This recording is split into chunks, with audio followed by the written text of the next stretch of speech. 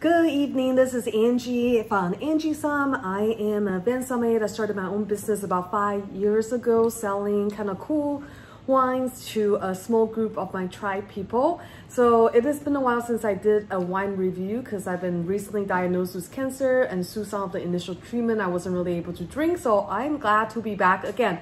Today we're actually tasting a 2013, I'm sorry the screen is flipped, but it is a Lucien Albrecht, the 1698 Crémant d'Alsace. So 1698, I believe, is the year the winery was funded. This is the Alsace part of France.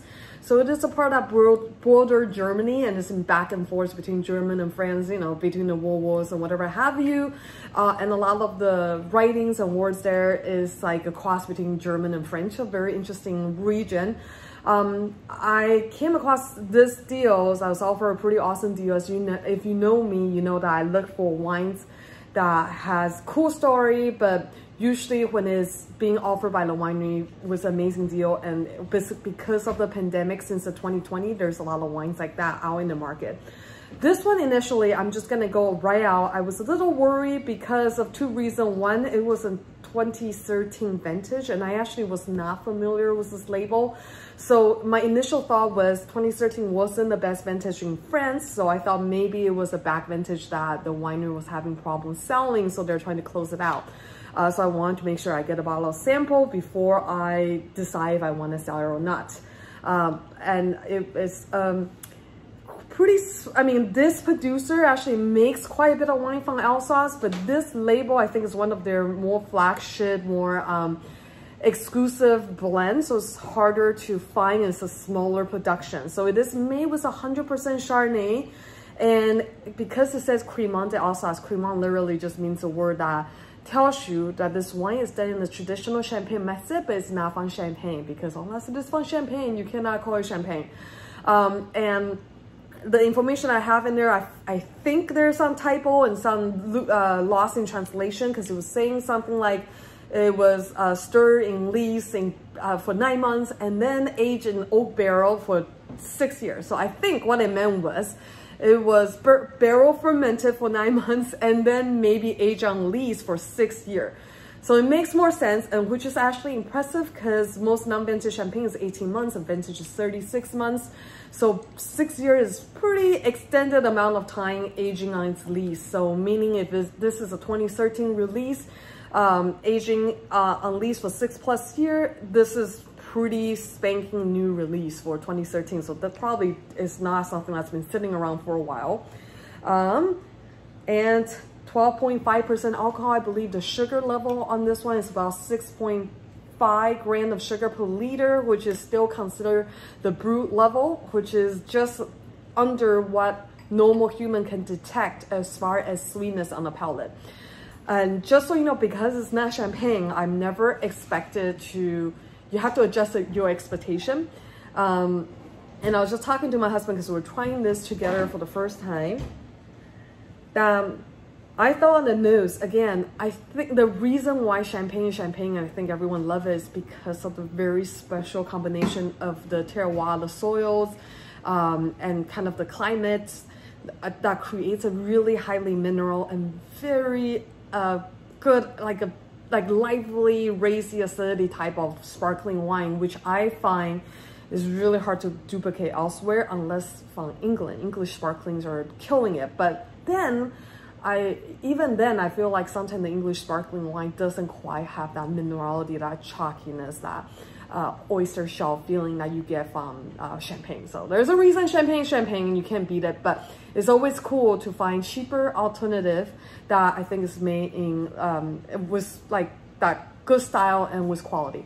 Now with this wine, I find very unique, and I purposely try not to geek out too much, because sometimes when you geek out too much before you taste the wine, you have a lot of expectation and you kind of make the wine to taste like the way you think it's supposed to taste. So sometimes it's good to just taste it, you know, a little bit of information, but don't go too much.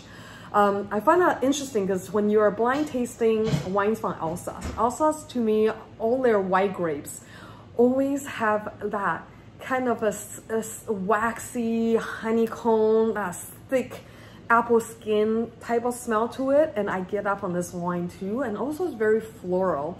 So on the nose, to me, instead of that really chalky, sharp minerality that you get from a champagne, I'm getting more of that rounded, like I say, bee wax, a little more flower, like yellow flowers, more like a lot of bouquet thing happening.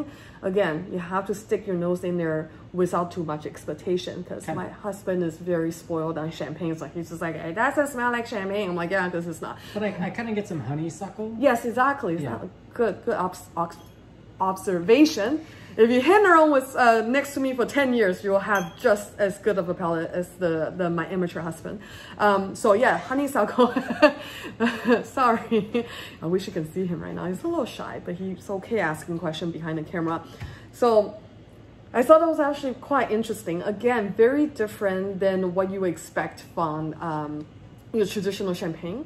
But I think it's great, especially, okay. I think it actually does have quite a bit of acidity. It does, right, in the back end, but it's hard to tell in the beginning because it's very floral, it's big, it's actually bouquet-y, so it masks over. Like I keep telling people that, especially with wines like German Rieslings or any wines that's off dry, a lot of times people forget how much acidity is actually in the wine because it's being balanced out by other aspect of the wine. Just like sometimes with a California Cabernet, you forget how high the alcohol is because there's so much tannin, there's so much extraction and fruit and the oak. And then once everything balances out, you forget the wine is like 15.5% alcohol and you're drunk after 2 glasses. So yeah, this wine, I think it's well made. It's just, I mean, it's very floral.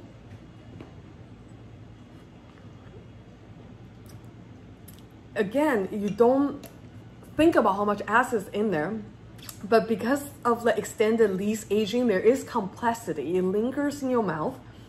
So it's kind of cool, especially for the price point. Because there's just no way you'll find a quality champagne under $30 a bottle. Trust me, I tried it, including the one from Costco. What would you pair this with? Yeah, I was just thinking about that earlier. It's such a cliche, because my first reaction was we're gonna pair with Chinese food, but then it's kind of the freaking generic answer with every sparkling wine, every German Riesling, and every random slightly off-dry sparkling wine. People talk about Chinese food, and Chinese food is so vast. So I was trying to like narrow it down in my mind on what kind of Chinese food. But I think the way I think about it is there's a lot of different Chinese food cuisine. I will pair this with some type of meaty white fish. I think, is it flounder or halibut? I can't remember the flat fish that's like yay big. It's a halibut, right? So I eat that growing up, and the preparation for it is quite simple. The way we used to do it in our family is to just, clean it well, and we pan sear it with just a light touch of oil, a little bit of salt, a little bit of white pepper, and maybe some green onion and ginger.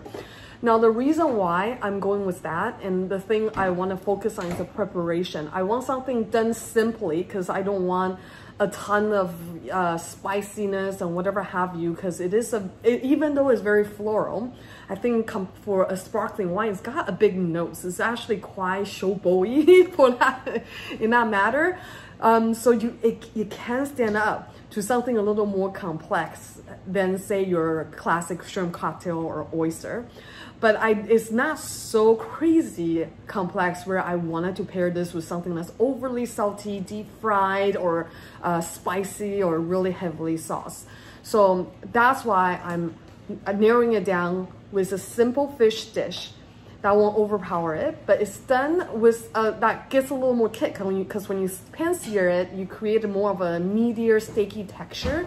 So it just gives the fish a little more oomph that can pair with the complexity, that additional layer and the floral and that body, that extended bottle aging that they do in this bottle. Now, with that being said, I know that this bottle, because it's kind of a rare thing, I think it's one of the higher end wine that they produce. It retails for $40 a bottle, which I think is really fair for a bottle of wine that's made with 100% Chardonnay, that's done a 100% malolactic, you know, barrel aging, and then leaves aging for 6+ years. When it comes to sparkling wine, it's just a labor-intensive work, or traditional method sparkling wine. But with that being said, I told you I got an amazing deal on this. If you're interested, I do have a link below with the discounted price, and they are first come first serve because it is a smaller production until sold out. But I think as Chinese New Year is coming up, and Valentine's Day coming up, and just for people who love sparkling wine on a random Tuesday, Thursday, any day, any afternoon, this will be a really great alternative to champagne. And in addition to that, I also think this is a great gateway sparkling wine to champagne. I find that, oh, my husband's nodding. Are you agreeing? Because why do you think that? Sorry, I'm jumping in. Oh, no. I'm just agreeing with you. You're just agreeing with me. All right. I'm just saying the reason why I think it's a good gateway sparkling wine to introduce someone to before they really get into champagne is sometimes I find people have a hard time jump straight into champagne from, let's say, Prosecco, or not drinking sparkling wine at all, because the champagne does have a very high searing acid for most of them, for most part. I mean, not all, but for most part. But this one, like I said, has a little more generous fruit aroma on the nose and a rounder mouthfeel. And I think it's just a better, easier transition before you just like stool people into the deep end on the good, like mineral-driven, really high acidity sparkling wine. So with that being said, I hope you enjoyed this wine as much as I did.